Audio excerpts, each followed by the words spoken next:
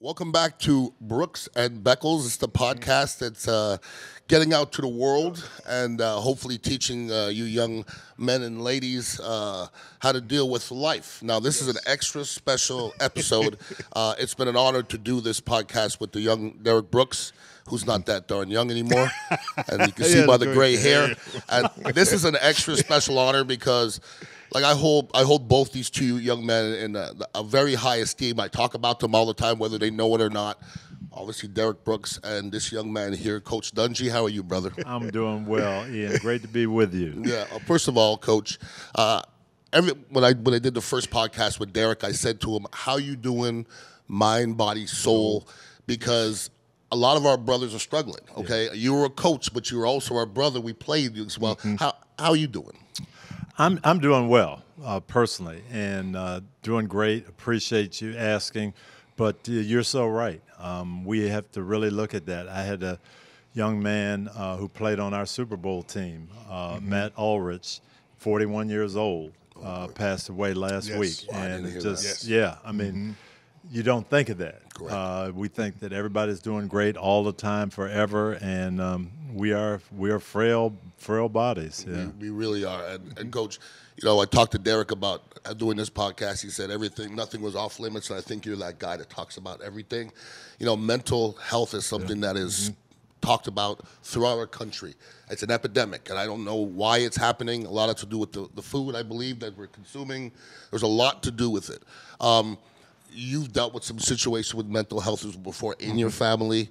I'm going to tell you firsthand from myself, the passing of your son was one of the toughest things I had to go through on air. I'm not going to compare it to what you went through. I heard about it live on air a couple minutes before I went on air, and I was fighting back the tears, sort of like I did with Vincent Jackson. Yeah. I heard that happen live on air as well. Talk to the people about mental health, what you've learned about mental health, and how we can combat this today. Mental health is very much like physical health. If you came to me and you're playing for me and you said, "Coach, my ankle's hurting," we'd say, "We got to get you to a doctor. We got to get you some rehab. We got to get you ready to go get that ankle back 100%. Mental health is the same thing, except for a long time we didn't want to talk about it. We didn't want to discuss it. Someone didn't want to come and say, "Hey, I've got a situation I don't know how to handle." But it's the same thing. If you don't get it treated, that ankle is going to continue to hurt you, and you're not going to be able to function. The mental health is the same way. I'll tell you, one of the first times I ever had a player talk to me, it was our Super Bowl year, 2006. We traded for a linebacker, Keith O'Neal, traded for him from Dallas. And he's with us, and we're getting ready to open up the season, go to Baltimore. And he came into my office, and he said, "Coach, I don't know how to tell you this, but I'm just not comfortable going to the game. My wife is new in town, and she doesn't know anybody, and I'm just afraid if I leave her and what's going to happen, and I'm not feeling this." And it was the first time anybody, and I said, "Keith, we got to get you comfortable. That's fine, and we'll make this happen. Don't worry about it." "Well, I'm afraid I'm going to let my teammates down and all that." And he went through all of these things, but it was the first time anybody had talked to me about feeling something that wasn't physical. And it really put a light on in my mind. Boy, this is something we got to look at. Coach, as you fast forward that now, how difficult it is, and we just spent a little time with Coach Cooper, and our players now are meeting with the mental coach as part of practice. How do you see the coaches that you talk to today make this a part of their program, very similar to you making family a part of your program when you got here? What are the coaches today telling you how they get in that dynamic? I think they are looking at it and trying to figure out how they can do a better job of formulating all that and making sure they're on top of it. There was a time when we didn't think about that. We didn't consider that. There was a time we didn't consider family. I remember when I came here and said, "Hey, this is what we're going to do on Fridays and Saturdays. We're going to have kids around," and it was like people were shocked. But I thought that was really important. And you get what you emphasize. And if you think it's important and you work on it, you will get benefits. Well, how do you think the balance now, because we're doing this inside as a team, as a coaching staff. But now when the front office is looking at this piece of it too, they're not as in tune to that dynamic for obvious reasons. Their contribution is very different than X's and O's and playing, blocking, tackling. We get that. But I will argue the point, you can't dissect that now in today's world. That has to be a part of it. And we can be very honest here, the part that's a part of it will probably someone end up losing their job. Yeah, you have to really believe it's important. And if you do, you will address it. I remember when I first got here in 1996, and we started the player programs part of it, and we got Kevin Winston here. Yes. And Kevin Winston was a big part of our success and what we did, and he helped us tremendously. But you have to get management to buy into that. Hey, here's a guy who's going to help us solve some things off the field, and a guy who's going to help us in the locker room and is going to help the players develop. Maybe it's not even going to see it now. It'll be 10 years from now when they're not even here. But it's important. And that took a little bit of a sales job. But then when they see it and they see the results and see how it does help the overall program, then it gets instituted a little bit more. And I think that was the key. Now, Coach, let's go back to 1996. I remember being in the locker room. I'd been in the locker room for 6 years already, fortunately or unfortunately. This young man's in the locker room. You walk in the locker room. You have a message, okay? I remember the first speech. I also remember Ray Perkins' first speech and Richard Williamson's first speech and Sam White's first speech. And I liked them all. But your speech stayed consistent. There's no doubt about that. I tell people the most consistent man I've ever met in my life is Tony Dungy. And I only was with you for 1 year. That's probably one of the biggest regrets of my career. But for somebody to come in and have a mentality to change the culture, where did you gain that mentality? And how did you know not to waver? Because I watch other coaches waver from their mentality, and you look at you and say, wait a minute, you still today have not wavered. I really got that in. I was so blessed to play for Chuck Noll with the Pittsburgh Steelers. I came in, and they were in the middle of a Super Bowl run. They had won 2 already. I'm a rookie there, and I heard my first speech from him, and I'm thinking he's going to say, here's how we're going to win Super Bowls and keep it going. And if you worked hard in high school and you worked hard in college, you got to be prepared to work twice as hard now because this is hard. I'm ready for all that. And the first thing he said to us was, hey, this is your job. You're getting paid, but don't make football your whole life. If you make football your whole life, you're going to be disappointed when this is over. We're going to win, but we're going to win as a group, and we're also going to be part of this community. We have to live here. We not just play here. We have to live here. And I saw that, and he lived that out. I played for 2 years for him, then I coached on his staff for 8 more years. And I watched him win, but be very concerned about the community, about people's families, about being role models, all those things. So now, 15 years later, I come down with you guys, and it's my first head job. What am I going to say? What's my message going to be? And it was just that. Hey, guys, we're here to win. That's why they brought me here.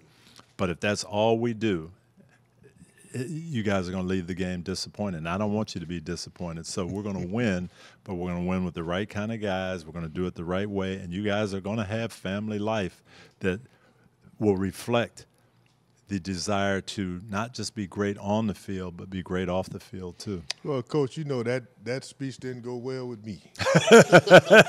He came into my office shortly after. Yes. And you want. Let me tell you what he said. He said, "Coach, I lost 5 games in my life before I got here. I lost more games last year than I've lost in my whole life. Tell me about winning." Yes. Yeah. And I said, we are talking about winning. We are talking about it. And, Coach explained it because, and he told me, said, I could tell during the speech, I look out there and I could tell this was getting to you. So I expected you to come in here, not just this soon. Yeah. And Coach, he went into a deeper part of the conversation in where he said, Derrick, winning is going to be that, but it's going to be in its proper space and place. And he talked about the opportunity of what winning mean when it came to winning at life, and how we will use this stage as the Tampa Bay Buccaneers in the NFL to serve a greater cause than just what we did at Ray J Stadium, not Tampa Stadium then. And this was the line that he said, hey, if we focused on that game of life, we'll never lose. Everybody wins. Why? Because only God keeps score. And I said, Coach, I got it. I said, say no more, I got it. And the very next phone call I made that evening was to Leroy Selman. And I told Leroy, I said, Mr. Selman, this is a conversation I just had with Coach Dungy. Could you and I go to lunch this week? He said, sure, come out to USF. And I went out there, and I just talked to him. I said, he said something that is just, I'm not even thinking about, the will linebacker position. I was at practice the next day thinking about, man, I saw this in the community. I saw that. He said he got what he wanted to get out of you. Yeah. He said now everything that he talked about then, what you do on the field, it's just gonna all come together. And he really showed me the path of that. And me and Coach, again, years later, we talked about it.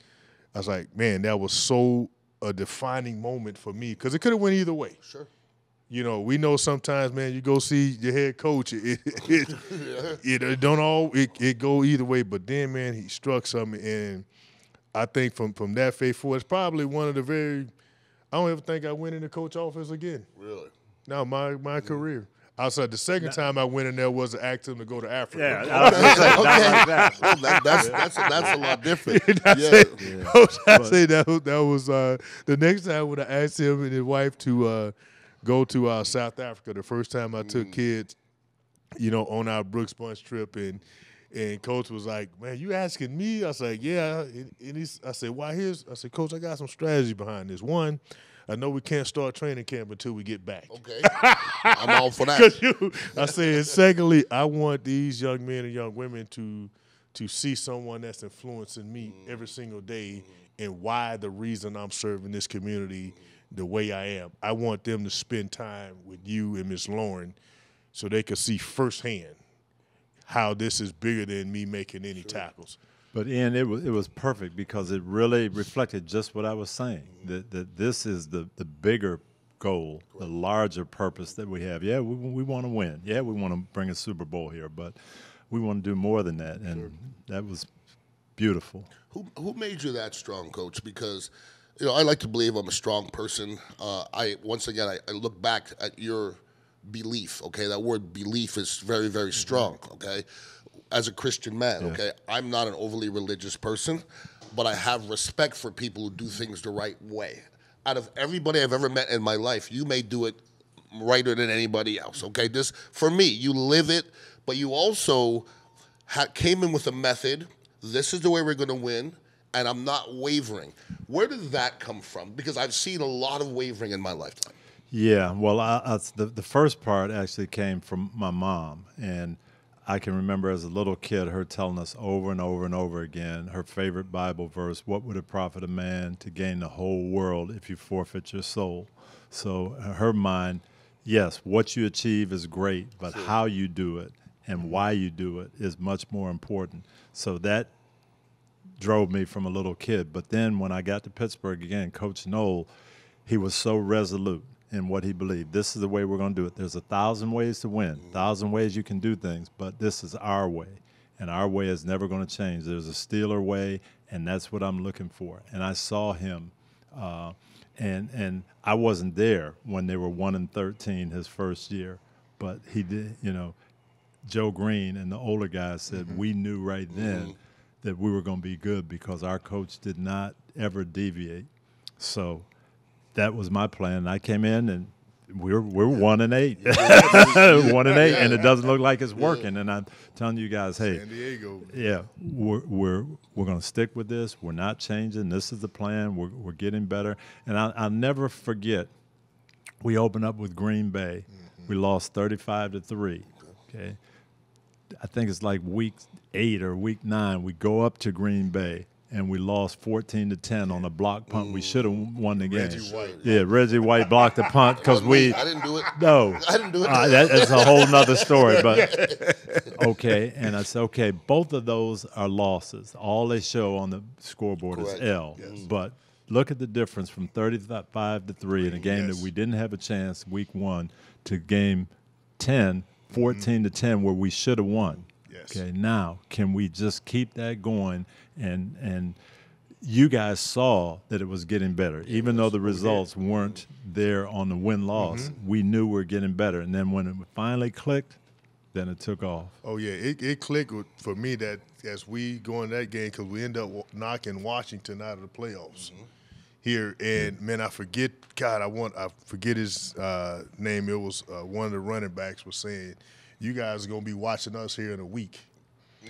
And I'm going back to the heart. I said, Stephen I Davis. Yes, I said Hardy. Yeah. I said I want to do everything I can to make sure he's sitting right next to me on the couch next week. Yeah. And we end up knocking him out. But that to me going into this, like, man, it's there. I think the belief is there. You know, it's kind of like you're seeing. You want to feel and see the results of what that hard work is. Hey, you know what? We're going to wear pads on Wednesday. We're going to wear shells on Thursday. And we're going to have a competitive 2-minute on Friday. That never changed with Coach Dungy. Talk about not wavering. Warren Sapp, and as only Warren could say it, he said, I'm the only person in the world that could tell you what I'll be doing 2 years from now on this day on Thursday. But if you were coaching today, Coach, and you're coaching today, I have to ask you, if you were coaching today, can you implement the same mentality? Because I think they start the season soft. Very soft. You know. And that's why we're actually talking downstairs. That's why I think you're seeing this up and down performances. Correct. You're seeing the Bucs go 2-0 and then go into a slump. You're seeing San Francisco start off look hot and then go into a slump. You're seeing other teams that don't look good and they come on because I don't think we're ready to play opening day because I don't think we've worked hard enough. No, we're not. You know, it's one of the times that, and I, a little humor here that he did have to waver, and I shared this story a few episodes back. University of Tampa. We see these clouds coming in, and we know one coach looking like we're looking at like, man, it's coming. It's not Minnesota. No, it's not, Coach. It's man, but Coach, hey, looking at the strip, looking at it, one hit, like, man, Coach gonna call practice at some point here. Coach, hey guys, go. Brad Culpepper goes up to him. He said, "Hey, Coach Dungy, could you come here for a second?" For those of us that don't know where they're going to go when they leave here, like me, could I go in and you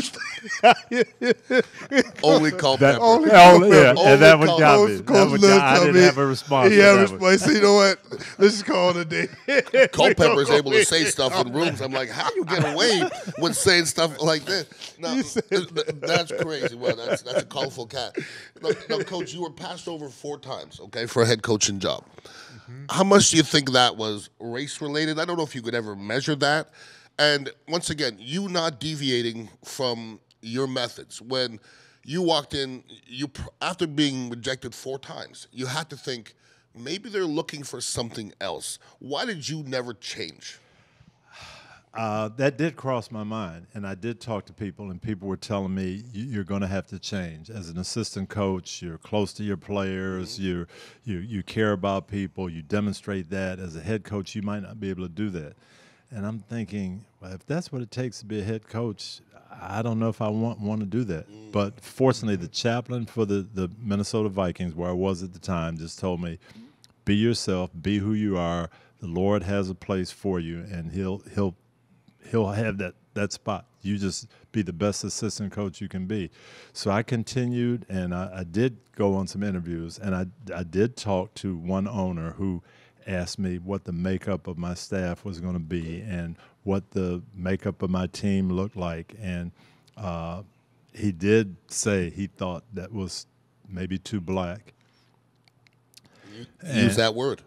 He didn't say it exactly that way. He said something like, well, we might not be ready for that or something like that. I told him Tyrone Willingham was going to be my offensive coordinator and here was going to be my coaching staff. And I said the first thing I would do is try to talk Charlie Ward out of his contract with the Knicks and come back and play quarterback. And I don't know if we're ready for that. But even more than that, Ian, I really think what held me back was my reputation as not being a guy who's going to cuss and and be that type of person, because I think a lot owners had a sense back then that they watched Vince Lombardi and George Halas on the sideline, and that was their view of things. So, and I did have one owner ask me this in an interview. He said, I did a lot of background on you. You don't raise your voice a lot. I heard you don't use profanity. How are you going to motivate these guys? And so I said, well, here's how I've done it as an assistant. I develop a relationship. We get this bond. I think the guys love me. They want to play for me. No, that won't work. That won't work. So then I get the interview with the Bucs, and Mr. Glazer kind of asked me the same thing. And I started thinking, well, should I maybe make something up or, I said, but I got to be who I am. So I told him the same way, and he said, that's just how I raise my boys. That's what I'm looking for. That's a beautiful thing. So I have to ask you, Derrick, when you first, met Coach and you went through all that, when you questioned him, you know what I mean? Did you ever question his method when we were losing all those games? Because I was watching it, because I'm a watcher. I sit back and I watch, okay? And I go, this guy's not going to waver. Like, it's a big deal to be 8 seconds late for lifting. I get that. It's a huge deal. Like, and this is the thing, and I defended Coach Dungy I don't know how many times. Coach Dungy's not passionate enough. I go, let me tell you something, okay? I've had many coaches in my face yelling, and I looked them back just like this, and Coach never raised his voice, although I heard the passion in the voice. Yes, but if I played poorly, I had a problem looking him in his face. And I think that's the fatherly part of it. That's what you're trying to get accomplished, correct? It was. Yeah, let me jump in, Coach. What I felt during that time, Ian, was I saw us getting better. And the defensive staff that we had at the time, with Monty, Herm, Lovey, Rod, their way of coaching us was showing us our mistakes. So, and how it correlated to the result that we were seeing on the field. But what Coach did a good job of, he never allowed us defensively to compare ourselves to you guys on offense. He never allowed for that division. It was, hey, Derrick, your alignment speaks to your assignment, and if you're in an A-gap, you're a spill player. Well, when you become a turnback player, this is how that jeopardizes the defense. It's seen on the play. I see if I do it right. I'm jacked up to do it right in the first quarter. See, this happened in the fourth quarter.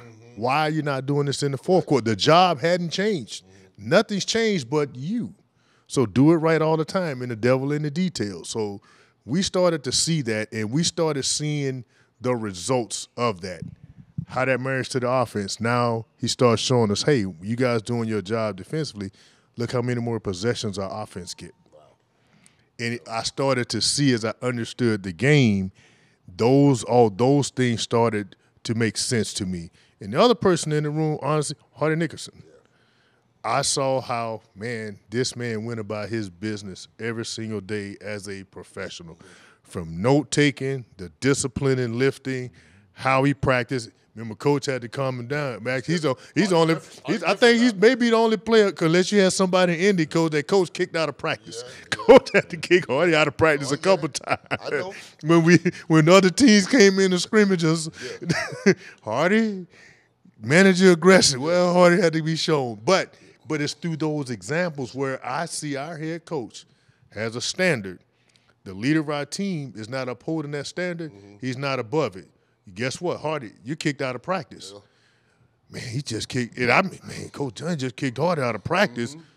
Now, hey, here's why Hardy was kicked out of practice. Coach explained it. Yeah. We got a standard. Yep. It's those things when you talk about unwavering, those things to me I saw as a coach, and I'm blessed now 25 years later to have seen and continue that as he's grown his family to see that as a man.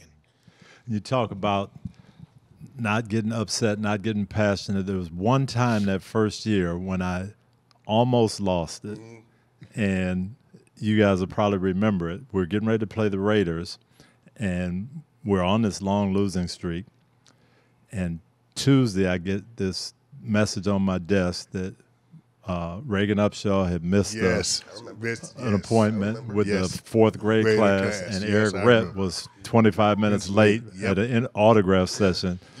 And I came in on Wednesday morning. I said, we're not even going to talk about the Raiders. Here's a problem we have.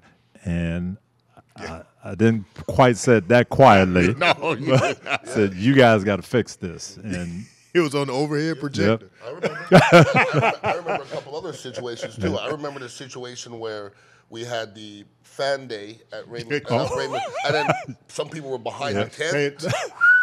Coach Dungy said, you guys can't spend some time with your fans. And like once again, that was a fatherly thing to do. Another one, we were taking a bus to Jacksonville. Everybody was complaining. What are you guys complaining about? Because listen, as a father, and all my kids are grown now, I go back to that. What are you complaining about?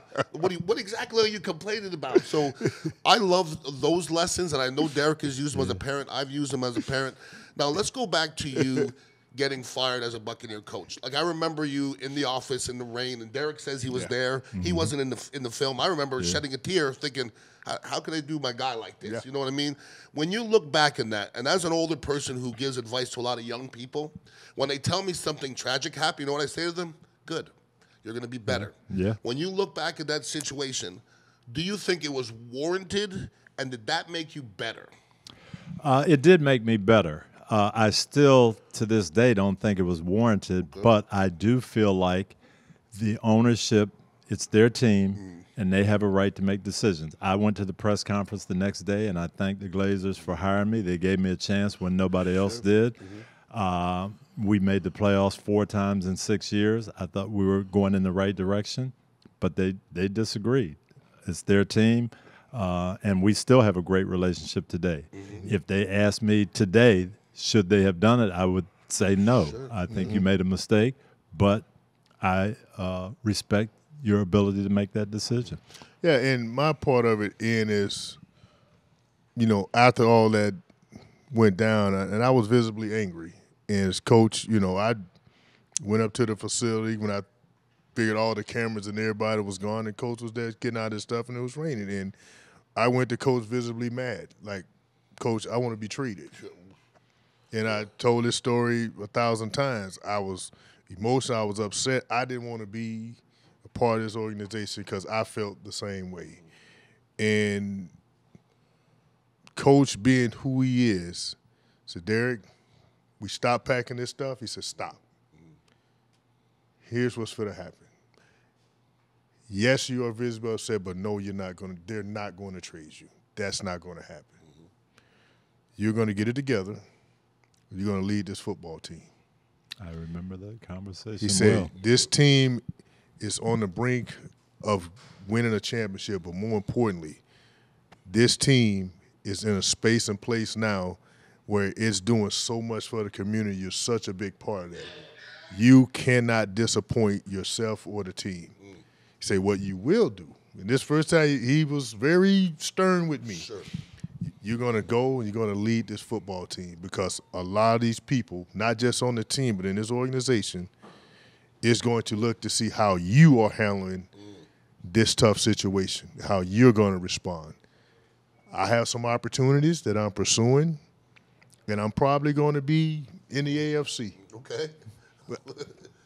I knew it was talking about Indy, and we're going to wish you well. But what you're going to do right now is go home, get it together, make sure you pray about it, but make sure you come here tomorrow with a better attitude. I expect more of you. And I looked him in his eye to that 40 figure. I looked Coach in his eye. I said, Coach, I'm sorry. I said, but I'll do exactly what you said. Yeah. And that's exactly what you needed at that time. Oh, it did. And I was a very young, upset Yeah, you were. individual. Obviously wasn't Kurt, but Coach, I was visibly, I didn't want anything. And when I tell you anything to do with the Bucs, I told Coach, I said, Coach, I hate I even played. How could they? It was, Coach, let me get all that out. Get it out. Get it all out. Get it all out. Yeah. And then I said, you have to lead this team and you have to support whoever they bring in here, and you've got to be the guy that helps keep this glue going. Now, we're all humans here, okay? And there's human nature. And I'm going to let everybody know out there listening, okay? I played here for 7 years, and then I left. I went to Philadelphia. I didn't want to leave. I wanted to stay. So the human nature was, I'm sitting there in Philadelphia now losing, and they've been winning, and I'm sitting here looking across the pond to the Buccaneers that are now winning. I didn't want y'all to win. I'm not going to lie to nobody. I'm not going to lie to nobody. You didn't want us to go. In 97, you didn't want us to go? Nope, I'm not going to lie to my man here, okay, because I go to a bad place. You hated the uniform I hated change? I hated the uniforms. I hated that they were winning. Now, I have to ask this question because, once again, I'm human and I'm being honest, okay? How hard was it or how easy was it to watch that Super Bowl the next year? And what was your sentiments? I mean, tell me, please, you had 1% saying – Oh, it was hard. It was very hard. I felt like Moses, who got right to the step of the promised land, and God said, no, you can't go in. And they went in without him. I knew they were going to do well, and it was almost like, okay, we did it without you. So it was hurtful. It was hurtful not being there. But you know the struggles we had, and building it from that 1-8 and being together. And I was so happy for the guys that, hey, they saw that this was our goal, and they saw it through. And I remember going on the radio, and someone asked me, how's the game going to turn out? And I said, they're going to kill these guys. There's no way the Raiders can deal with this. It's a passing team. They're going to get smacked. And John Lynch called me and said, Coach, why would you give them all that bulletin board material? I said, John, I'm just telling you the truth. You guys are going to beat these guys by 3 touchdowns. And they did. They did. Now, when you look back and somebody says, being on sports radio that whole time, everybody was like, that's Tony Dungy's team. That's Tony Dungy's team. And I was saying, all due respect to Tony Dungy, no, it was not. It was not. It was John Gruden's team. Now, did Tony Dungy develop it and create it? Yes. Okay. What do you think John Gruden brought in that 1 year? Because, once again, I'm not going to get into John Gruden. I've done it before, and it's not necessary right now. I don't know if he's a guy to develop anything or build anything, but for that 1 year inserted, he was the best thing that could have been there. What do you think he did and brought to the team other than just a little bit more offense? Oh, he definitely changed the offense and brought some dynamic offensive play. They scored a lot more, and he brought a fire to the team, and they played outstanding football, and that was John's team. There's some groundwork there. When I won a Super Bowl in Indianapolis, and Jim Mora laid some groundwork there, you know, and I brought a little bit more to it, and that's the way this thing always goes. So, yeah, that was definitely John's team, and he did a fantastic job. Yeah, he did. I mean, you have to give him his credit. Yeah. Now, you guys, okay, together, collectively, there's a lot of defenses that have happened in the NFL. Lots, okay? The Bear defense is mentioned, and the Tampa 2 defense is mentioned. You get any satisfaction from that? I'm watching, like, college, like, Ohio is playing the Tampa 2, and I'm thinking, you guys played it so darn well that you're the team that everybody recognizes. Does that ever, you have to pinch yourself sometimes? It is quite funny that we look at this and we have a structure that people have copied, and we have things like we need nickel corners now. I never heard that term. Rondé Barber he created a new position. No, that's who we are, and that's how we did it. But having tough-minded guys who play with speed and quickness. I'll never forget. Bill Parcells took over in Miami as the whatever you call it, president of football operations. So he interviewed Leslie Frazier, and he said, "Leslie, I'm not even going to hire you. I don't even want you to even think that this, but I have to find out, how can you guys win with all those little guys out there? And it doesn't even make sense to me. You have to explain to me how you did this, and so that the whole way we did it kind of took over. Yes, and it did. I'm proud of that. Right, and I think our first national attention into the Tampa 2, it was obviously 1999. Yeah. And we played great defense before this in the cover 2 package for a couple years. But we got national prominence when we, and I must use the word shut down. We didn't win the game, but we shut down the so-called greatest show on turf playing one coverage. One coverage. Mixed in some zone dogs. 90, I would close to say 90%, we played cover 2. 90%. That's 90% of the time. That's all we did. Coach came in that week, and I'll bring people behind the veil. Coach came in that Monday, going into that game, and he showed St. Louis. He knew certain ways to get to us too. Sure. He probably showed about 10 or 15 of their explosive plays against teams around the league. And he looks out, see us. We're getting pretty, we're a defense that got a little bit. So we're like, man, why Coach showing us this? We don't need to see. They need to be seeing our defense. Yep. Mike Marsh need to be looking at. So he gets done and he said, "God, what's the common thread now?" They haven't played us. That's well said. It's well said. What's the common thread now? Yeah. They hadn't played us. Here's what we're going to do. We're going to play cover 2. He puts up probably 4 or 5 clips of us playing cover 2, running to the ball, hitting, tackling, discipline football, ball out, break, pass rush lanes, discipline. 5 plays. That's how we're going to beat them. Now, do me a favor. Please don't tell nobody. Please, I don't think it would have mattered. He was really just talking to one person. No, I understand. But He was just talking to one person. Oh no, I understand. Please don't tell nobody. Don't say a word this week, please. It went out, and that's all, man. We practiced that, and I think we ran the zone dogs just to satisfy money. Sure, yeah. And that was it. That's what we played, and I think from that defense on, now you started to see teams coming in and looking at the structure. And when Lovey left, he ran. I mean, you saw Herm going to the Jets. You saw other head coaches now running, and I just felt it started to gain it. But one thing that they never, ever could have in running this defense is they never had the original parts. And those were big, huge parts. Coach brought the original architect because he brought it from Steelers in the 70s. And they had a different brand of playing it then. But the speed and agility of what we played it, I say, guys, you don't have the parts. You don't have the athletic Mike running through. That's a physical linebacker like Hardy Nickerson, but adjusting his game to play pass. To go into the adjustment, again, a smaller linebacker, Sheldon Coral, Jamie Duncan, Nate Webster, smaller linebackers. Yes. You don't have the athleticism of me playing Will linebacker and Rondé, undersized as well, but we're stretching the field sideline to sideline. Sure.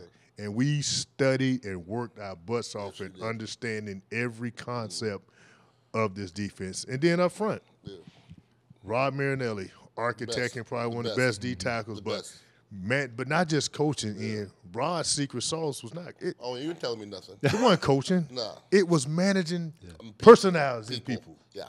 That was Rod, man. That D-line, you talk about Simeon, Ellis, Warren, Gray. I have to practice against his backups. Yes. Trust me. Chuck Darby. Rod, man, his secret sauce was managing personalities, correct. Man.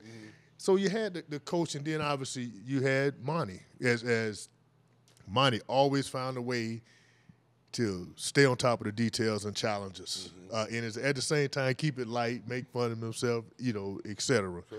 But we just had that, man. And I take a little satisfaction in that because that collection of what that defense is named after, man, it's hundreds of players that came through this since 1996 through 2000 to Raheem left in 2012 that ran this defense that was a part of it. So all of them could And have all of that satisfaction. is part of it, but the big thing that I think a lot of people forget, I remember John Madden was doing a telecast of one of our games, and after the game, I'm listening to the broadcast, and he said, the one thing about this defense is everybody's the same. Everybody hustles, everybody tackles, everybody runs, everybody flies around, and that's what people couldn't duplicate. That I don't care who you get, I don't care what the X's and O's are, but it's everybody playing hard all the time. And that's all we tried to sell. I came in and said, offensively and defensively, we're going to play hard, and we're going to go harder, longer than our opponents. That's pretty simple. Now, I'm sure you've been asked this question before. When you got here, you had some groceries, in the pantry, okay? Have you ever thought that the key to this Tampa 2 being the will, the under tackle and the safety is because of what we had here, or do you think there was that way before? No, that's the key to the defense, and I'll show So you you how. lucked into that. I'll show you how God works. Yeah. Okay, I'm at the Minnesota Vikings and defensive coordinator. John Lynch is coming out of college. Denny Green coached John Lynch at Stanford. Yeah. Now we're in the personnel meeting, getting ready for the draft, and Denny Green is telling our scouts how good John Lynch is and what type of person he is, and our scouts say he's not fast enough. We dropped John Lynch down on the draft board, and Denny wants him badly. We can't get the scouts to go after he goes to Tampa. 1995 draft. Warren Sapp is supposed to be a top 3 player. So all these rumors start, he might fall. Denny sends us down to the University of Miami. We do all our background homework. I talk to everybody. We finally get it, and we're going to take one. If he falls to us, we're picking 11. If he falls to us, we're going to take him. Okay? Andrea Kramer from ESPN comes up, and we got 2 picks in the first round, so what's going to happen, blah, blah. I tell her the whole story. She goes on TV, says they're taking Warren Sapp if he's there. The morning of the draft, we get a letter from somebody. Denny Green comes in my office, says, we can't take Warren Sapp. So now we get to the 11th pick of the draft. Our pick comes up. Andrea Kramer goes on TV, says, I'm telling you, I talked to Tony Dungy, they're taking Warren Sapp. We take Derek Alexander. The Bucks, the next pick, take Warren. So now I'm heartbroken because I got John Randall. I said, if I got John Randall and Warren Sapp together, what kind of defense are we going to have? It wasn't John Randall at first. He wasn't, but he was coming. I knew what he was going to be. He was going to be John Randall. Did you? Yeah. Oh yeah. Yeah. you- Oh yeah. Do you know that John Randall was my roommate in Tampa? And I looked at him one day. I go, "Where you going?" He says, "Minnesota's giving me $5,000 more. I'm leaving." And I go, "All right, have a great life." Yeah. No. And then he ended up being one of the best ever. Floyd Peters, your defensive line coach, said, "Yeah, John Randall's okay, but I don't want guys who can't ride on the rides at Busch Gardens." He was my height. He was my height. So I'm gonna take that. So one he goes to personally. Minnesota, Yeah. right? But I got him, and he's going to be good. And after we get Sapp, we're going to have something special. So we can't take him. Tampa drafts him. So I'm sitting there in the draft room saying, I want to go home. I said, not only do I not get Warren, but he's going to play against us for the next 10 years.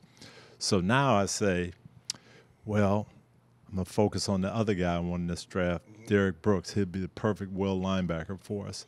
So we got another pick, and I'm just getting ready, hoping. Philadelphia trades something with Tampa. They get up in front of us and take Derrick Brooks. I told Denny, I'm just going home. I said, my 2 guys. So now we couldn't talk him into taking Lynch. Tampa drafts Sapp. Tampa moves up in front of us, drafts Brooks, and I am mad. I'm sitting in my mad. And 11 months later, I'm the head coach of the Tampa Bay Buccaneers, and those 3 guys are sitting there waiting for me. That is crazy. And I said, I called all 3 of them. He called me. And I said, hey, this defense that we're putting in Yes. is built perfectly for you. You're going to be Jack Ham. John, you're going to be Donnie Shell. Warren, you're going to be Joe Green. Now, you guys have to do it, but if you do it, there should be multiple championships, multiple Pro Bowls, and Hall of Fame. See, that's amazing. You could see that in advance. They're And perfect for the system. well, once again, if you came here and they were here, you'd say, well, they're here. Let's build around them. But it didn't seem to be that Well, case. if you'll remember it, when I came down here that year, Derrick was playing left side linebacker. They were putting a tight end on his side the whole time. Warren, they were taking out on third down. And John was a backup will nickel linebacker or something. That's true. And all they're sitting there and nobody's and I'm saying, man, these guys are perfect for what we want to do, and they're going to blossom. Well, Sapp in the first year wasn't Sapp, and Brooks came in as Brooks, and Lynch wasn't Lynch at the beginning either. Now, but Warren part of that Sapp's was how they were playing. No, Warren Sapp's Derrick Brooks is not hard. He's not hard to deal with. You know what I mean? Like Warren Sapp a little different. He's a different cat. Now, I was with Bill Parcells for a very brief time in New York, and I sat and watched the way he dealt with people, and he's a different dude, okay? You're a different person as well, because people respect you, but Warren played for you. Like, did you treat Bill Parcells treated everybody differently? Did you treat Warren differently? No, here's what I did. When I called Derrick in, I called everybody, every veteran in. I spoke to you, but I told Warren, I said, hey, here's what we have to do. If we want to win a championship, you've got to be the leader, okay? And you've got to be on my team, because here's what I'm going to tell people. Now, if I'm telling them something and you're telling them something different, we aren't going to win. You might be successful, but we aren't going to win. Correct. But if we're on the same page, we're going to win. So Warren, in his way, he says, I got you, Coach. I'm here to win. So here's what I need you to do. Just draw the line for me and tell me where you need me to be. And I said, okay, we'll do that. And then, as only Sapp could say it, make sure you draw the line exactly where you want it, because I'm going to be right on the line. Maybe a little bit over. No, he said, no, I'm never going to step over it, so make sure you got it exactly where you want it, because I'm going to be right on it. Yeah, that's a different dude. And what makes Warren great also makes him tough to deal with sometimes. You know what I mean? But I'll take 11 Warren Sapps any He day. wanted to win, and he was one of the smartest players I've ever been around. Not smarter than this one though. They're similar. It's similar. Close. It's close. Yeah, he knows football. He knows it, man. I'm telling you, the smartest individuals, and people don't know because of all the other stuff that he keeps in front. He don't let you get behind. But Ian, one of the smartest individuals today that I know could talk about any subject. Yep. And he is that. Now, again, the exterior, yes. And some of it is warranted too. Sure, yeah. And we shared some stories, goes down to a few episodes about, when we're around Warren, and sometimes I told Ian when I'm with him, one, he knows in certain settings where, all right, I'm with Brooks, I better dial it back. Oh yeah. And then in certain settings where I know I'm with Sapp, You'll dial it up. I better dial it up and be more protective, okay? And try to cut off a lot of the. So we've just obviously just had that unique relationship, man, since we was 16 years old. And Coach came in, and the first year we were roommates, the only ones where the alphabets didn't, the last names didn't line up. Yeah. But in his world, it did. Yeah. So the second we did that, so he became my roommate, and all those things just added up over time. But one thing never changed, man. His passion, his desire to win and see everybody do it the right way, second to none. No doubt. Second to none. Hey, this is standards, man, that Coach Dungy said.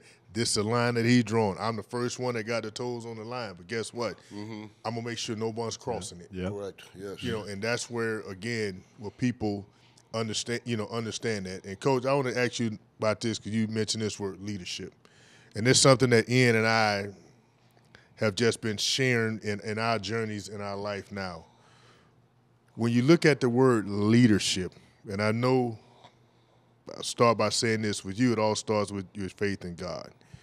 But leadership in the world today versus the word leader, how would you address the differences or the similarities between the two when you're talking to a group of people about those two topics? Yeah, leadership is so important in any organization. It's going to tell you how successful you are, or if you're going to be successful, if you got the right type of leadership. I learned about that, again, from Chuck Noll. I had never coached. I get to him and I said, what am I supposed to do? You hired me. I'm 25 years old. What am I supposed to do as a coach? And he told me something I never forgot. He said, you have one job as a coach. That's to help your players be better. And I'm waiting for all this, philosophical, do this, help your players. And that's what a leader does. A leader helps his group. And the best leaders help their group the most. And so that's what I always felt. I was here to help you guys. I wasn't here to be the smartest guy in the room. I wasn't here to be the dictator. I wasn't here to be anything but what you needed. And if I could help you, if we select the right people and then help them be the best they can be, we're going to win. You ever pinch yourself, Coach, and how, like, when you look back, and I had you on the air one time when I was on radio, and I asked you a question. I said, you ever just think that you're just a football coach? And I didn't mean that as a diss. Like, I'm like, you're just a football coach, but you're held in such a high regard. That's got to be a little bit weird. Like, I hear you get invited to the White House and stuff. But that's like, weird. That's yeah. weird. Like, it's got to be a little bit weird. But how rewarding is it to look back to '96 and you having these visions, and then sitting back and watching these guys wearing these these Hall of Fame jackets? I mean, that has to be something that blows your mind. It is super rewarding, Ian. And to talk about that, hey, what we could accomplish and what's important in life. And, yes, to see the Hall of Fame jackets, but to see Warwick Dunn do 200 homes for single moms, and to see John Lynch with the scholarship program for the young academic people here, and to see the Brooks bunch go to Africa, and to have people who really know say, yeah, you guys won a Super Bowl and that was awesome, but how about that Brooks bunch? Right. How about that home for that single mom on Armenia? 25 years later, that's powerful. That's awesome. It has to be.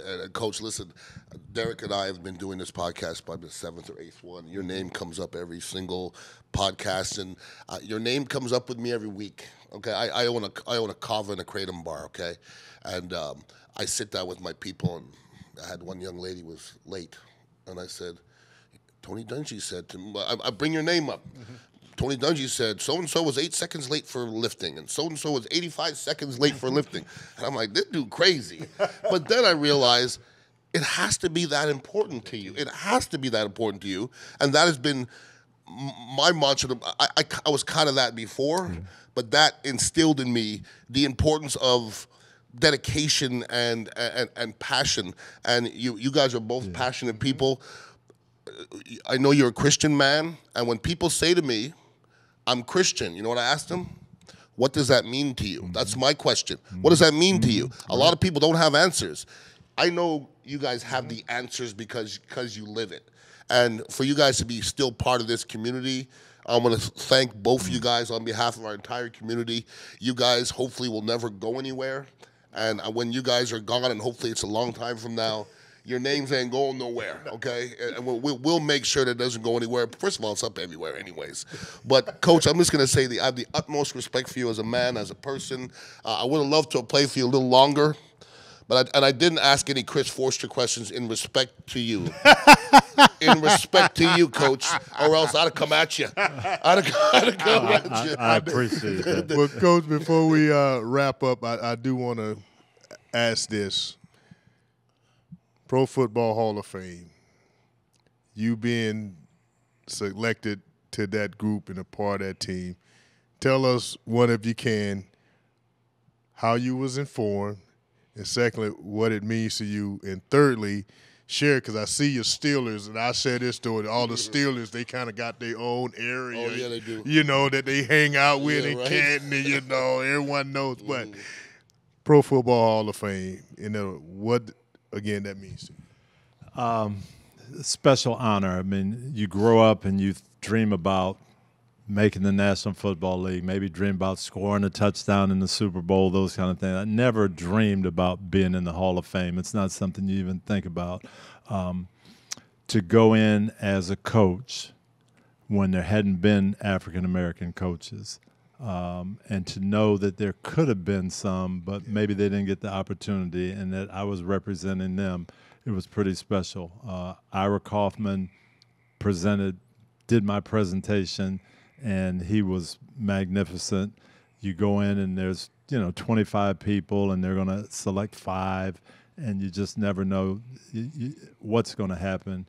They tell you to go back to your hotel room, and if you get a phone call, that means, hey, sorry you didn't make it this time. If you get a knock on the door, they're coming to congratulate you, and waiting and waiting and waiting, and hours go by and nothing's happening, and then the knock on the door. It was one of those moments that you never forget. I mean, I couldn't imagine it, and you guys were both very deserving.